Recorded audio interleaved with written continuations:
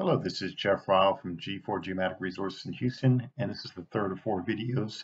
We're going to quickly show after doing the field operation, we can do a quick traverse adjustment using the traverse application in the field. We'll take a look at the data and compare it to our RTK control points that we set with the UHF radio. So once again, here's a schematic of the traverse we ran. Once again, step point number 1, backside point number 6. These are RTK control points traversed round.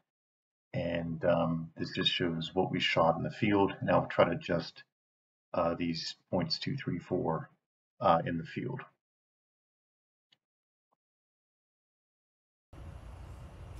Okay, we collected a traverse in the field. We can adjust it on board.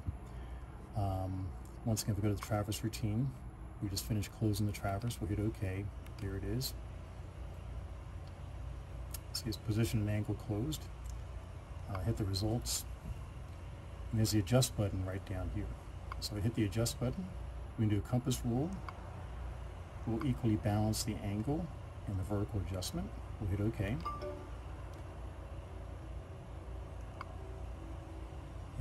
Our adjusted points. Here's the method. We'll hit OK. And what we'll do is we'll create a new job called 91322 adjusted. I'll put a prefix on those point numbers, say adjusted points, just so we know they're adjusted, and hit store. And generates that. And so that's how fast we can adjust. If you want to generate a report, we'll say, okay, that sounds good. There's an XML report, and that'll be stored under the data subdirectory that we can take a look at as well. And that's how we adjust the traverse on board the instrument. Okay, what we can do is we'll just compare. We took screenshots from that job. So once again, if I go to my simulator, I can back out. And what happened was we had this adjusted job that was separate from our raw data, and it's called adjusted.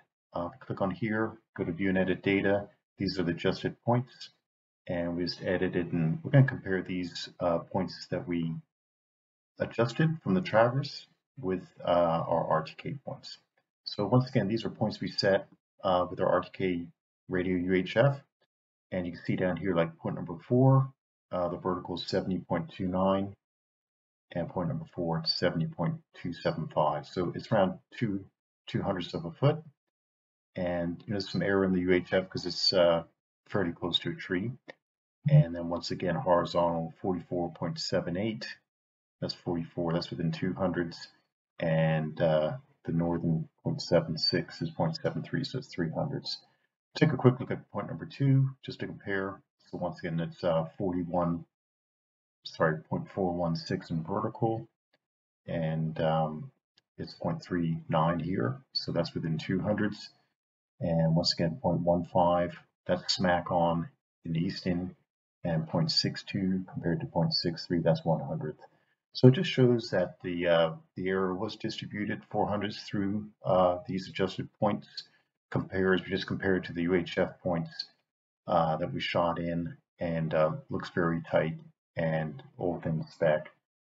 All right, so that just concludes a quick video on how to adjust the data. If you didn't have Infinity at the traverse application, you can adjust it, and these are now your adjusted points for your control, and use that job as your control job to move forward. So I hope you found that beneficial.